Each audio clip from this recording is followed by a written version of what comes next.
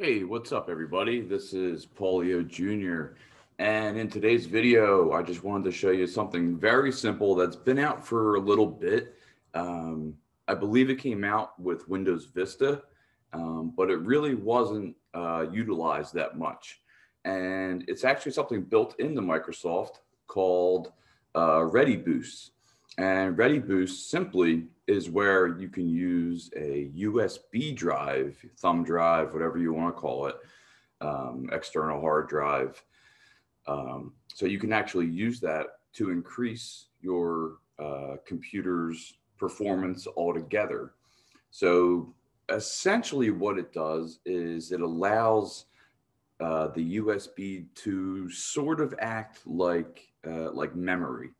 So now, typically, if you have like a really souped up computer with tons of RAM and not a SATA, a solid state drive, you really don't need to use this. But it's always worth testing out to see if you do, some sort of increase in your system's performance. Most people get the best system performance out of this when they don't have a lot of memory in their computer or laptop and they want to speed it up. So basically what ReadyBoost does is it allows the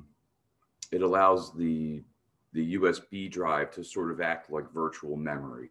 So instead of retrieving it from the hard drive, it'll retrieve it from the USB drive, which is typically faster. So anyway, simple thing here. This at least should help you in any sort of fashion to help increase your system performance, especially with Windows 10. So the first thing you need, obviously, is a thumb drive, a USB drive, external hard drive, whatever it is. So you'll see here, I have a 2 terabyte hard drive, external hard drive. And the first thing that we need to do is format it. So I'm going to format, right click on it, format it. And I'm just going to call it extra RAM. Make sure it's on NTFS, quick format, start it. Okay. Yes, 2 terabytes. And usually the quick format doesn't take too long. Typically just depends how big the external drive is. So on this laptop, I actually only have 12 gigabytes of RAM. If I bumped it up to 16 gigs, it may not it may not actually qualify to be ready for it. But the faster the drive is, and if it's a 3.0, if it's a USB 3.0, then typically you'll have the option to use ReadyBoost. But this is all USB 2.0. So what I'm going to do is right click on it, go to properties, and then you'll see an option here called ReadyBoost. It'll see if the thumb drive is capable of providing ReadyBoost.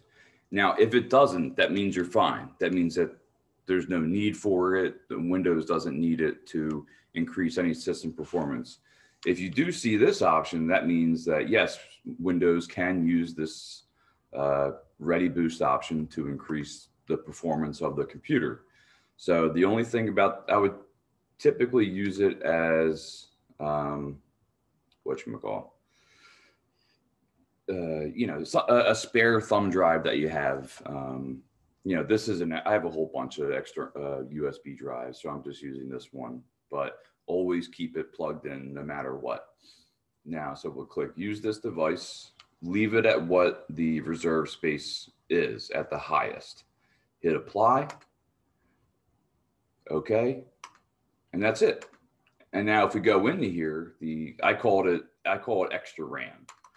I click on that. Now we see that there's an actual cache file on the thumb drive. So we've essentially created sort of like virtual memory. So, which is pretty cool. So instead of the computer trying to receive files from the hard drive, it'll actually go and receive it from the thumb drive, which is quicker. So the PC loads the files onto the thumb drive to get it ready. And then when you start up the program, everything's there. Everything should start up a little bit more quickly. So, and let's just say time goes by and you don't need it anymore. It's really simple. Again, right click on the thumb drive, properties, and go to the tab ReadyBoost. Do not use this device and hit apply. And that's it.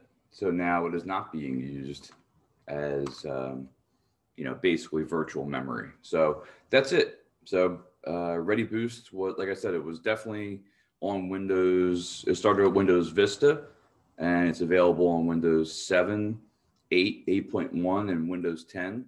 So if you feel like your computer is slowing, you know, has slowed down a little bit, obviously the best thing is to put more physical memory in it. But if you can't do that at this moment in time, then this is a really good option to use.